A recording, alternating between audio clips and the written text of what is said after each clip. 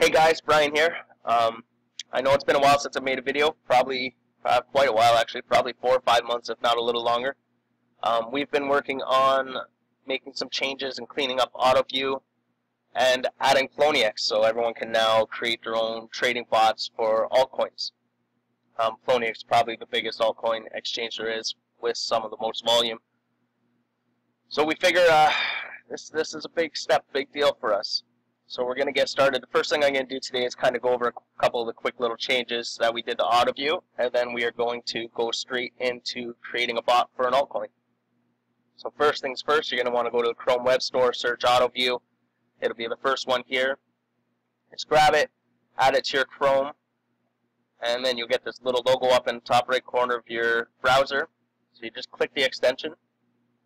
Right, so I have not. I'm going to go through the whole setup here.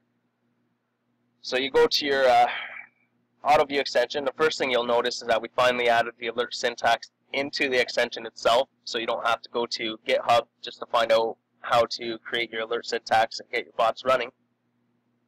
This will make things a lot easier for a lot of people. I know that. I know there's a lot of people out there that are using Autoview that were simply going off examples or looking for others because they didn't even know that there was a guide for the alert syntax. So shame on us. My apologies. It is now here for everyone to see and use. Of course, a change log so you can see what we've added and changed over time. And of course, now Poloniex. So the first thing you're going to have to do is give permission to the extension to communicate with Poloniex. This is, of course, a security feature that Chrome adds. You're going to want to put your API key, your secret. The add account and save accounts here is, let's say you wanted to make an account for your dad and run a bot for him.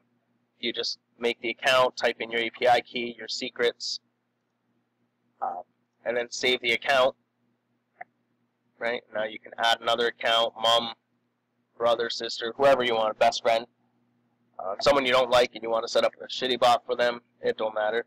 So once you add the accounts, then you'll go into the alert syntax and you'll see that for accounts, you're just going to do an A equals kind of thing. Right, so A equals dad, and that alert will now specify, well, you got to put it for every line in the alert, and that'll send signals to dad's API keys rather than everyone else's. So that being said, we have, I'm going to delete, I don't need that account. Star is just for standard, it'll cover everything. So I'll set that up in a little bit, we'll leave that now, of course. So let's build a bot. Everyone knows pink is my baby. So we're going to go to pink. Create a new chart. I know a lot of people have had success using different things. The whole point, or well, we've had success mostly with just getting a lot of signals and staying in the books with altcoins. It's not just one open, one long, open one short. I'm sure you can have success with that, but we've found success by just kind of having a lot of orders, playing the down, playing the up. We've used Rsi, so that's probably what I'm going to set up quickly for us now. So we got our pink coin, 1 minute candle. Pink coin's not the highest volume coin, so there's not much difference between a 1 minute candles and 5 minute candles. We'll stick to the one. Close the alerts for now. Yeah, as you can see from the alerts, I've got a lot of different bots running myself already. I like the 5 minute charts. 1 minute's a little noisy. Anything above 5, 15, 30 starts to get a little too slow for me. 1 hour, 2 hours, those just, to me, if you're going to run an automated system, you might as well run it on a fast time that you can't really trade manually on your own. So that being said, let's create a bot on pink.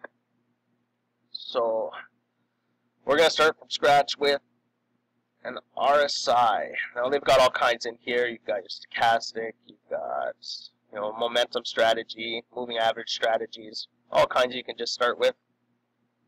We'll do the Rsi strategy. Because we're dealing with altcoins, the first thing you're going to want to do is default quantity value 1 million, and that's because we're dealing with Satoshis here, and then pyramiding because we are going to want to launch lots of orders, all pyramid up to 100. The rest of this, just to get an idea, we'll just leave as is, add that to our chart, and we'll see what happens. So you can see, right, we're multiple orders. We did our first buy at 84 here on pink, plus some more at 76, 70, so 63, 58, starting to bounce. So right now our average probably right around 70, mid-70s. Our last sell, right, we sold the top here, 101, sold a little bit more here, right up here, 115. We got a buy. Sold quite a bit right before the big pump. That's okay because we bought another sell there. Sell. This is not nearly as active as I expected it to be. So maybe we can change that a little bit. 121 orders, not very much. So maybe we'll lower our length. 6, that's again a little more active. This is what I like to see on the altcoins. Because we did 1 million contracts, this right here is 2 Satoshis, your average trades for 2 Satoshis. So that's a lot of orders. As you can see, you know, you just sell on the way up, buy on the way down. The back test is good to kind of give you a general idea of what you're dealing with. But once we set up the bot, you're going to see it's actually a little different. You get better entries and better exits thanks to the P equals in the alert syntax. So I don't mind that. I like that. 520 orders, list of trades. So that's since 2016, January, February, March. So we're looking at about 6 months. So a little under 100 orders a month. So now we like that. What did I have this set at? We got this set at 7 oversold, 30, and 70. Of course, you're going to want to play with this yourself. This is, again, just an idea, give you an idea how it's worked. Now looking at the code, I already forget what we were at. We're at 7. So we'll change this quickly to 7. The strategy is not really that important to us. We're going to make a new rank indicator. This time we're going to make it a study. We just need alerts. For the altcoin bots,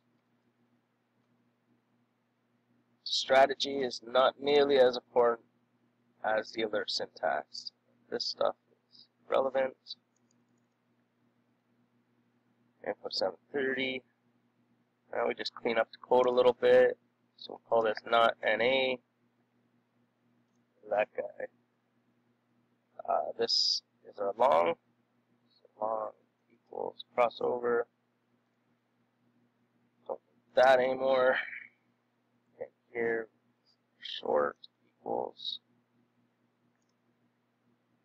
this anymore. That.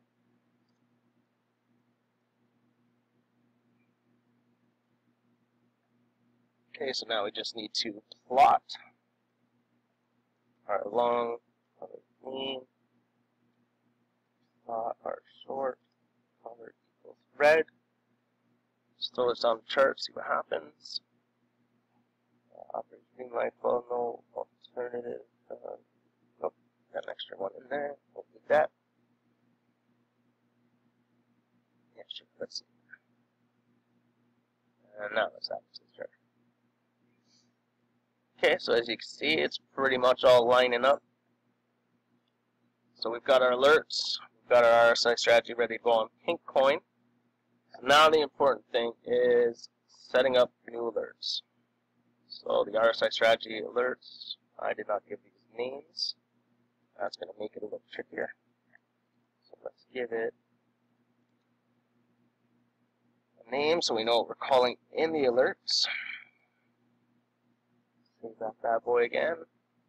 Try and make a new alert. So now we've got our Rsi strategy alerts, long and short. So I always use crossing down. Not too sure why it's a preference. You can use greater than, and it'll catch it at the end if it's spiked. Not sure why my preference is here, crossing down, but it is. So 0.9, right? So as soon as this spike crosses down, zoom in a little better. As soon as the spike crosses down at the close, we're going to place our open, which will match the strategy right here. We're going to do this once per bar as soon as it happens. I don't need email. Just do a pop-up for now. This is pink buy. So with this, because it's not leverage trading, you could, if you want to do margin trading, T equals margin, and then this would of course change to a long, but we're not. Because of the way that we're going to set this up, it's not set up. If you're going to do the margin trading, you're of course going to want in and outs. So we're going to buy,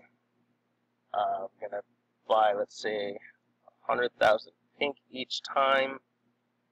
And the P equals, this is where the true fun comes in. Because our strategy showed only about 2 Satoshis per order on average, right? We don't want to just be flopping orders around. So what I want to do is stay near the top of the books, right? So for a buy, let's say the top order is at 100 Satoshis. I'm going to place my order right on top of it at 100 Satoshis. Or I'm going to, this is a range by adding the first, here we're adding a range. By adding the second negative, we're going to actually subtract from the top. So 100 minus 2 Satoshis. So if the top order in the books right now is 100, I'm going to randomly place a number, or in my order, either at 100, 99, or 98. I believe that is all we need. Yeah, of course, if you didn't want to do that, you just T equals market or whatnot. But placing the amount of orders we are, like I said, we just want to stay in the books, catch the ups, catch the wicks up and down. So we're going to put 100,000 order. If you want to stay a little hidden in the altcoins, you know, you can do 25,000 to 100,000, and it'll randomly generate a number between the two. So there's our buy. And now we're going to do the same thing for a sell. Crossing down, 0.9, once per bar position. Now, obviously, this is a sell now. So we're going to do the same random amount.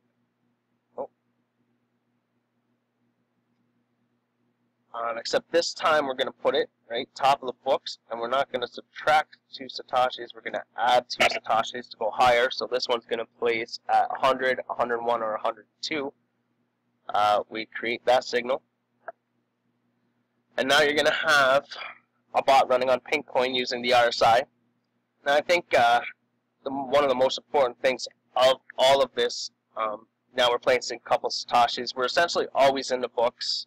Using the RSI kind of gives us a logical reason to be in the books where we are. But for the most part, it's just about being in the books. The important thing here is going to be in Poloniex, your trade history. Right? You've got your average buy and your average sell. So by monitoring this, you can maintain your average buy price lower than your average sell price. And of course, it's just a matter of flipping coins at that point. Maintain this. If it starts to get a little too tight for you, you simply come back to your alerts, you know, and just now you set a top of the books, you know, you go -2 down. Well, this is a sell, so we're going to go +2 up and all the way to +5. Let it run for a little bit, come back, check how you're doing. And it's a little bit of a maintenance thing at first, but once you're on an altcoin, it's pretty hard to lose money. It may be a little slow at first. But thanks to TradingView and Autoview, you can set this up on as many coins as you want. Of course, this is the simplest of the simplest. If you wanted to go your MACD strategies or get a little more in depth, go on to Ether or Monero coin and, you know, play some margin trading. Well, it's going to be a whole different type, but I hope this gives you a general idea. I've got about 10 seconds left of my free video editor, so I'm going to call this one. I'll try and make another video shortly. Join us in Slack if you have any questions. Good day.